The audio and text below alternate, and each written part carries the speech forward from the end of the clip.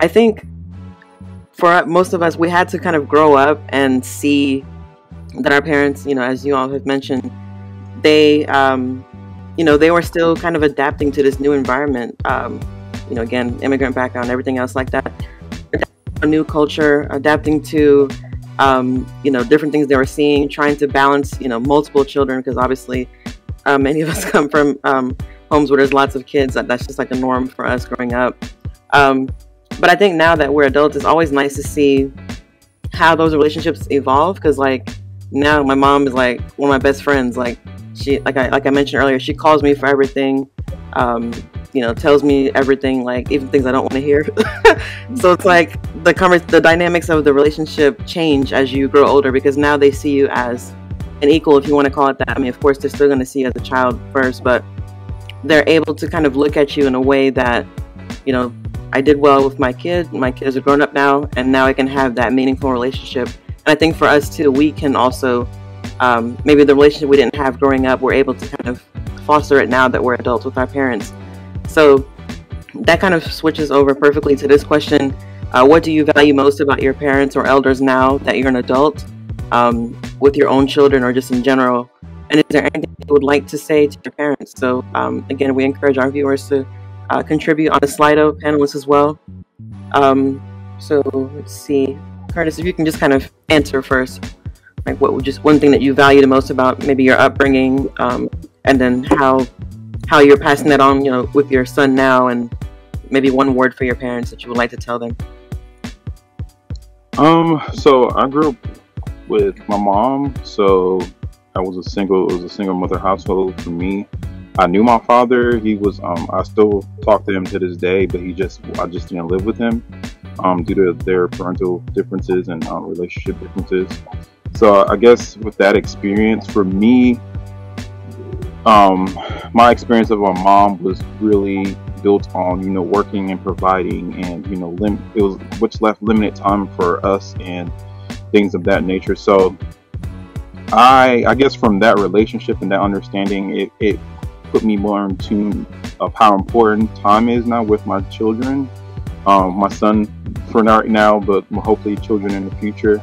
How going to those basketball games, or spending time with actually to teach him something, or doing things that he's interested in, how important that is. And because they don't see you working, they don't see the money, they don't see the value of those things. They see when you're there for them. So I remember watching an interview by Toby Ngwe. If y'all know, he's an up and coming rapper, and he talked about you can fake it like you care, but you can't fake it like you're there. So I want to make sure that I'm there for my son, and not just saying that I have to provide, I have to go out and work. I want to make sure I'm there. So, I mean, one word from my parents is that I guess I value your time more than your money. So, definitely resilience. They, in as much as we might sometimes think they were too harsh, or they helped us to be strong, maybe stronger than we needed to be sometimes, but but I want to say that it helped me greatly when I came here, because it's very hard to break an African immigrant, because we're what your parents are already gonna say, like, does that person have two heads, those kind of things. And it's funny to hear, but in our head somewhere we take that, and it's like, yeah, I can push, I can keep regardless of the obstacles. And so for me, even though there are tweaks here and there that I feel that I can apply to my kids to hopefully make it better, but I feel like that firmness, that push is really the foundation of anything I've overcome, when I had to be away from them and stand on my own. So for me, definitely resilience. Resilience. I value their unbreakable spirit. I don't even think they knew that they were wrong. I don't think they did. No, but I really appreciate the sacrifices that my parents made, especially now that I am an adult. And just to imagine that they left the country without their parents, and without any true guidance day to day, and having to just rely on what they knew. And a lot of times what they knew wasn't always the best.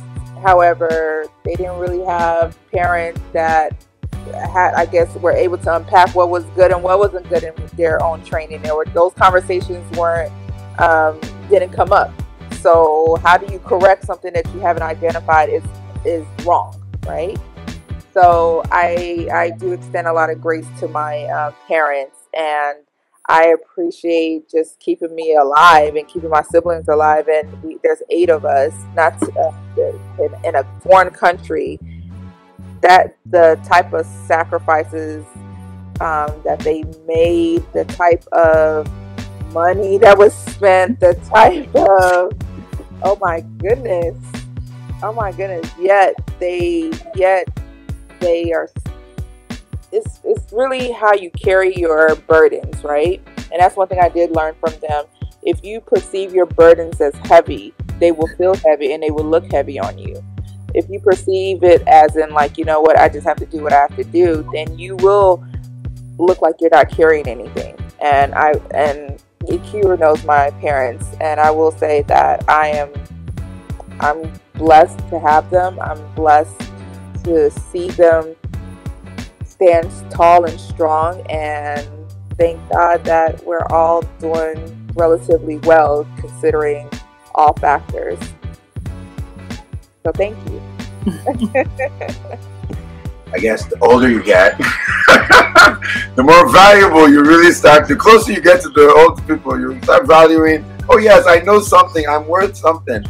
You know, one of the most beautiful things I've ever heard is that, guess what? Your soul never feels old. Isn't that a beautiful feeling? That doesn't matter if you're 7 years old. You're not going to feel any different than when you felt when you were 15 years old. Now, the body may be feeling different. But the soul will stay beautiful and will stay hopeful and will stay thriving until its last moment on this earth. So I think the inspiration, that's, knowing where, going up the stations of life and, all of a sudden seeing that the roles are now reversed and you're the one, being the strict and stringent one. You're the one in a position where the last time you heard that conversation, it was being said and you were on the other side, and oh my goodness, that's what they meant, and I think with every revelation that we get as we grow older, the more we begin to appreciate our parents, understand the sacrifice, and I guess stay more motivated to even pay it forward to our children, right? So that they can have a much better life than we had. I do want to add to that, which just everyone has been saying pretty much the same thing. Again, just that immigrant experience, there were just so many challenges that our parents faced. Obviously, some we may never know because we had the privilege of being brought up or growing up in this kind of environment, so we didn't see things in a way that they saw it or experienced it. So definitely that resilience, that pride in who you are as a people. Again, Tamaka knows this, like going to those functions, seeing and learning about your cultural heritage. It was like not being in the village, but it kind of gave you that feeling of growing up back home, as close as they could make it. Being able to see, different parts of your culture, like, see like masquerades and, the breaking of so many things that we were taught in a special way, like outside of the home and the kind of community center kind of gathering with other people within the community.